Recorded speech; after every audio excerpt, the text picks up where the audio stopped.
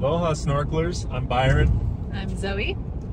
And we're going off on another adventure today. We're gonna head down to Kukio, it's called, it's known as. It used to be kind of like a secret snorkeling spot or a secret beach that I knew about, but very few people kind of knew about it. And now the word has kind of gotten out. But still, it's almost still kind of secret in that it still has such limited availability and capacity. Like, you have to be able to get in there. You've got to actually go to the gate and get a pass and get permission. Yeah, I think there's something like 15 passes for parking there or such, so fingers crossed. This is a good spot because it's close to Kona, so it's in the Kona area. It's a Kona snorkeling spot. It's just north of Kona town by what, like 20 minutes or so? Yeah, very easy drive. And there's 2 traffic lights. Yeah, and if we have a little bonus, if you stay and you watch the video, you'll see at the end there's some bonus content, because we're going to be up by Four Seasons area, and there's some special little treat up there in Four Seasons. So these are the rules of coming here now that we got a pass. No excessive noise, no pop-up tents, no shade, no kite flying. It also says no swimming. So basically, if you want to go to the most miserable place on the island where you get to sit in the sun, shut the f up, never go swimming, this is where you come. Have fun. We're here, guys. We made it to Kukio. As you can see behind me, there's this little lagoon. It's great for kids and hanging out snorkeling. And you can see there's an arch there. If you can see through the arch, that means the water's kind of low. It's kind of a low tide, and you probably don't want to go out snorkeling through there, through that little tight spot there. So there's kind of this tight area right over here where you can get out into the ocean. So we're gonna head over that way, and there's a little sandy entrance there. And also you can go in the shade under those trees in the grass next to the ocean, which is really nice. So yeah, we're gonna head over there, get geared up, and hop in. See you guys in the water. Let's get wet.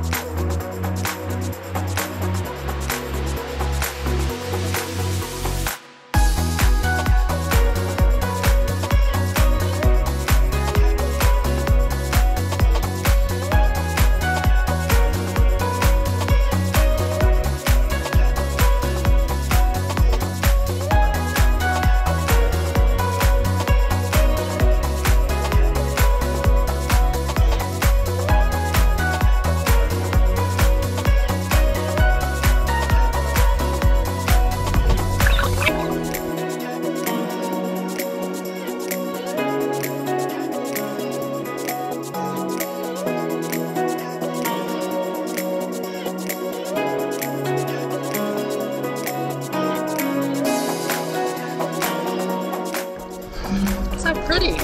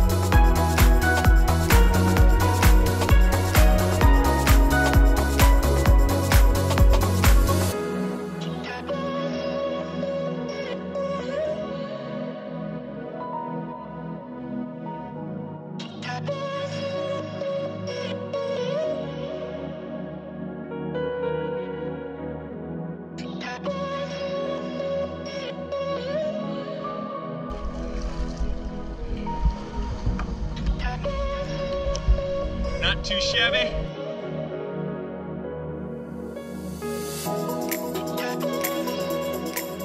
So we get our own private restroom to ourselves here. So after you visit Kukio, if you do a little snorkel there, or if you're going to snorkel Four Seasons, all you have to do is head to the Residence Beach House. This is our little bonus treat. Residence Beach House is normally not available to eat at for dinner, but if you come here for lunch, anybody can come here for lunch. And as you can see, I'm here about 3 o'clock and there's literally nobody here. So this is a really great spot to come for lunch after your snorkel, if you're nearby in the area. They have a really good happy hour menu, and which happens after 3 o'clock. And just a really great location right off the water, really great wait staff, excellent food. The drink has arrived. Cheers, baby.